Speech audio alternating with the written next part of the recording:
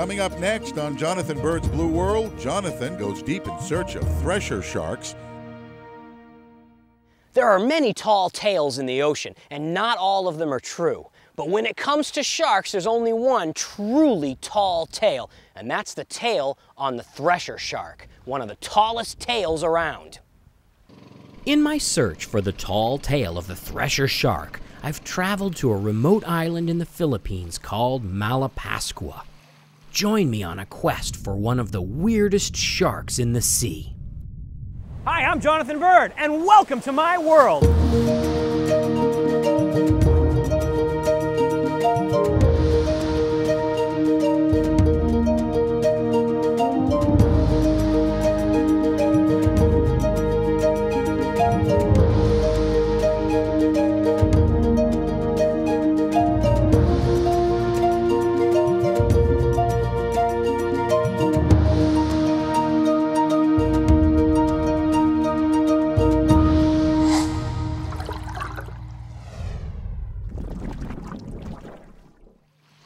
Malapascua Island is way off the beaten path, barely a mile long with a beautiful sandy beach.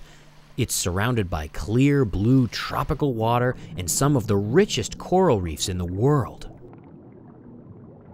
But in my opinion, the most amazing thing about this island is an animal that can be found about half an hour offshore by boat at a seamount called the Monad Shoal. That's where the thresher shark hangs out. A seamount is an underwater mountain that doesn't quite reach the surface. Seamounts would be islands if only they were just a teeny bit taller. Surrounded by deep water, a seamount is like a shallow oasis in the deep sea, providing a resting area for animals that live in the open ocean. I load my gear into the boat and head out very early in the morning. For some reason, the threshers are only seen early in the morning. I don't really like getting up early, but to see sharks, it's worth it. I trudge down the beach with all my gear and load it into a dinghy so it can be transferred to the dive boat. I'm diving off a traditional Filipino boat called a bangka. It's long and skinny with outriggers to make it stable on the open ocean.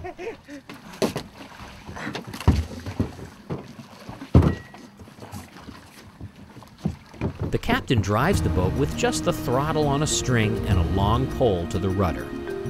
Without any electronics or GPS, the captain finds the seamount with just experience and knowledge of the local waters, even though we're miles from shore with no landmarks on the horizon.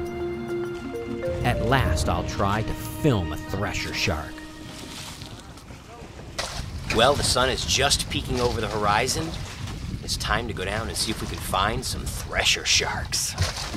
I'll be using a special piece of dive gear called a rebreather. A rebreather recycles part of my exhaled breath to reduce the amount of bubbles I make.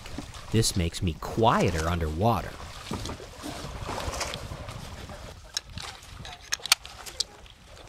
Bubbles are very unnatural and often frighten the fish. I would be lucky to get within 30 feet of a thresher with conventional scuba gear. Threshers might be sharks, but they're afraid of bubbles. Hopefully my rebreather will allow me to get close to them, closer than 10 feet. This has never been done before. I jump off the side of the boat and descend with my camera down into the deep blue.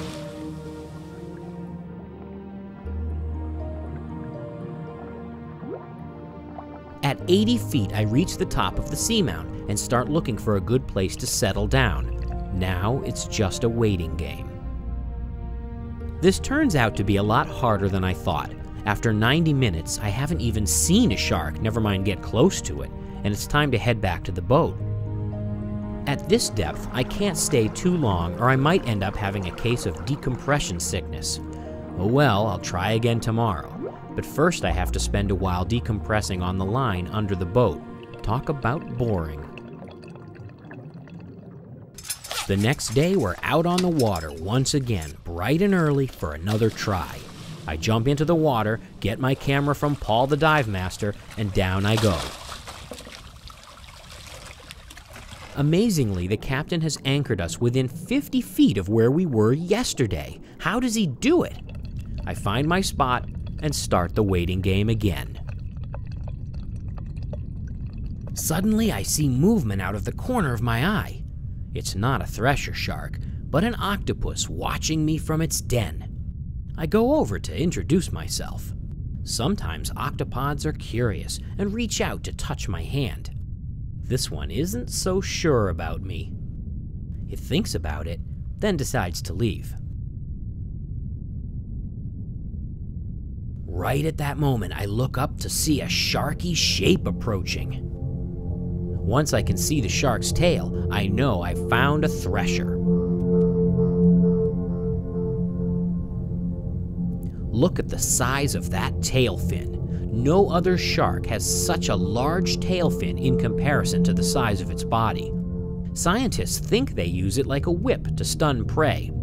I think I'll stay away from that tail for sure. There are several species of thresher sharks, and these are called pelagic threshers because they live in the open ocean far from land. So why do they come to the seamount? They've never been seen eating or mating. They just swim over certain coral heads over and over and over.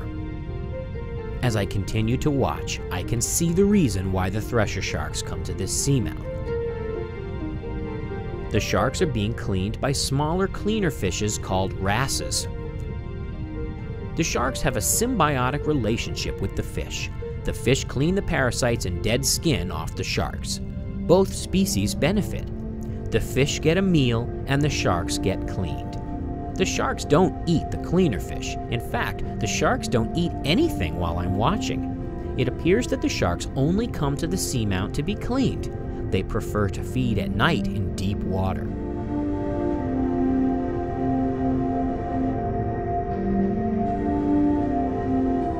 Because my rebreather is quiet and I'm sitting on the bottom without moving, a thresher passes right over me, allowing me to get a good look at its beautiful shape and that long, sinuous tail.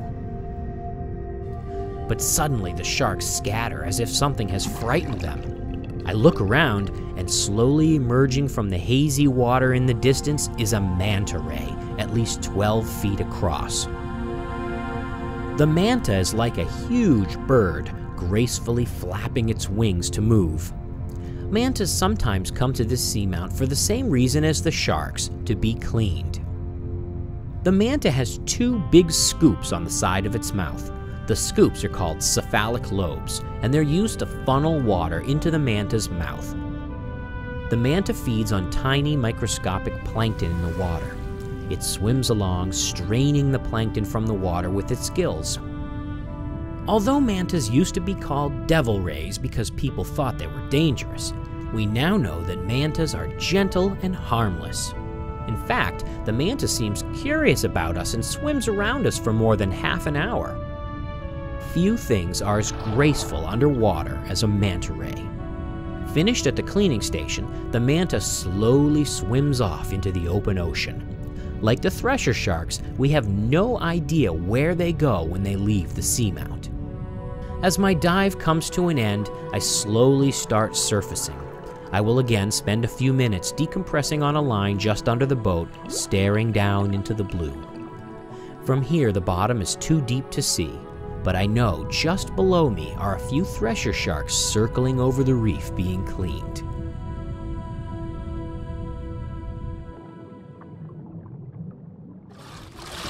Man, that was incredible.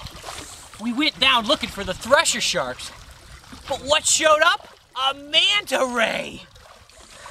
It just goes to show you that the seamounts are a place for all the pelagic animals to come to be cleaned. Whew, that was great. I feel tremendously fortunate that my trip to the Philippines has allowed me to see thresher sharks in the wild. I've just witnessed an incredible secret of the blue world.